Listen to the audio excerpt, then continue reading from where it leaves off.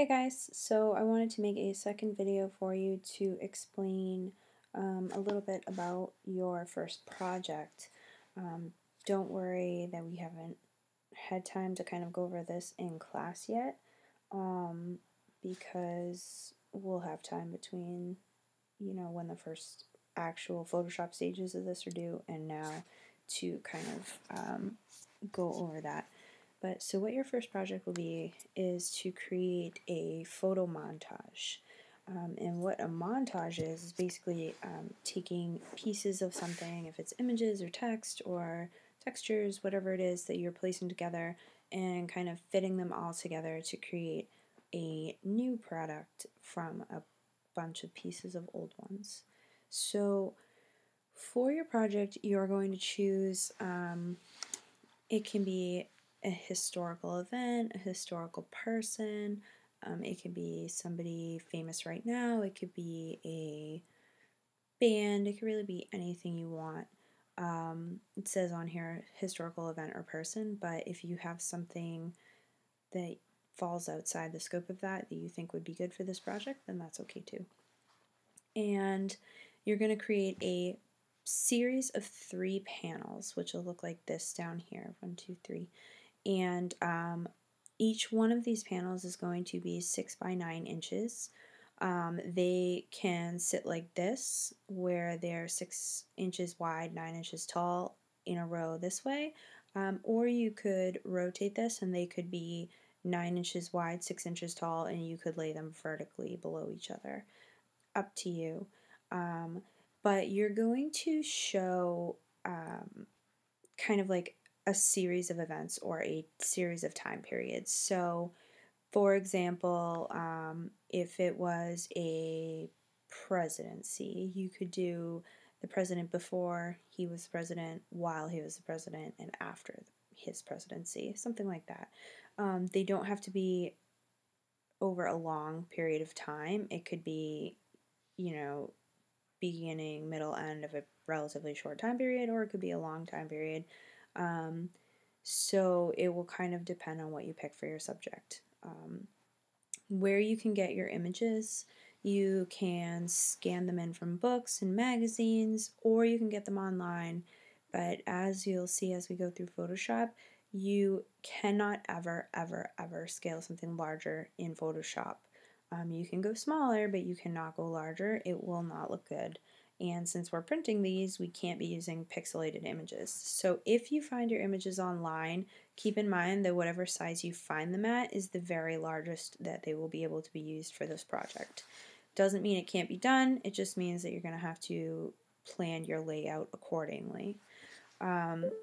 When you are finished this project and you're passing it in, make sure that you cite where you got your images, because you're students, you can basically borrow or use anything you want, but you have to cite where you got it from.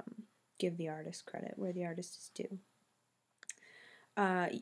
Must for the project, you have to use at least 3 images in each panel. They must be at least 300 ppi in resolution. So please don't scale things up. And then it must be matted on black matting for presentation. The total dimensions for the matting will be 23.5 inches by 13 inches, which allows you 2 inches on each of the borders here and 3/4 of an inch in between. So that's the kind of outline for the project. I found a few examples of previous students' work that I'll pull up to show you, to give you an idea of what this project looks like. So this one here was done by a student last semester. She chose Billie Holiday. The first part here is kind of before she was a famous singer.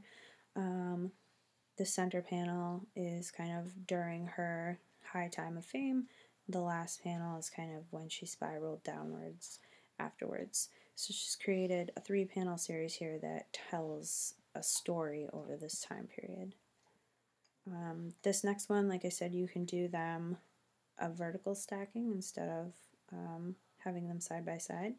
So this student did Nintendo. The first panel is Nintendo in the 80s, the different characters and video game styles from the 80s. Then we see the 90s and what these games were like in the 2000s. This one is Disney. I'm guessing 20s or 30s over here. Disney mid-century, and then more modern Disney in the last one. And as you see here, it's not just the images that change, the color palettes change as well, from kind of the old black and white to the new bright colors, so keep things like that in mind. And not even 100% sure who this person is, but it's montaged together extremely well. But as you can see, this was over his lifespan. The dates down here. You guys can put dates, like this one has dates, and this one has dates. This one doesn't, so you don't have to if you think that it's kind of self-explanatory. So hopefully that gives you an idea.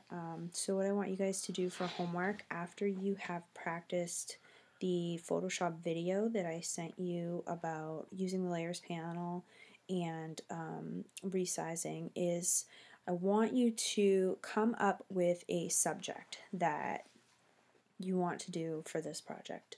I know we don't know how to assemble it yet, but that's fine.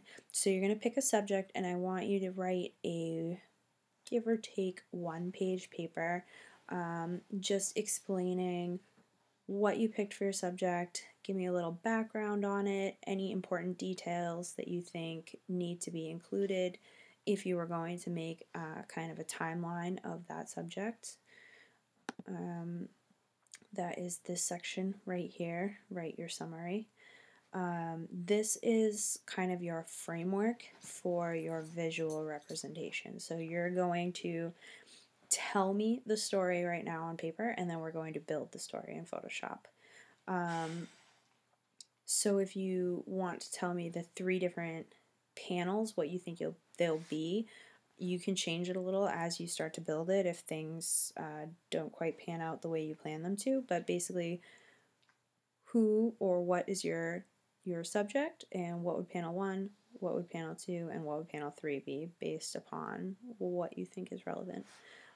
Put that together in a Word document or whatever program you use, and we're going to bring those to class for next week so that we can talk about your subject matter.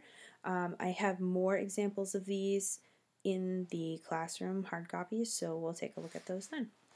Okay,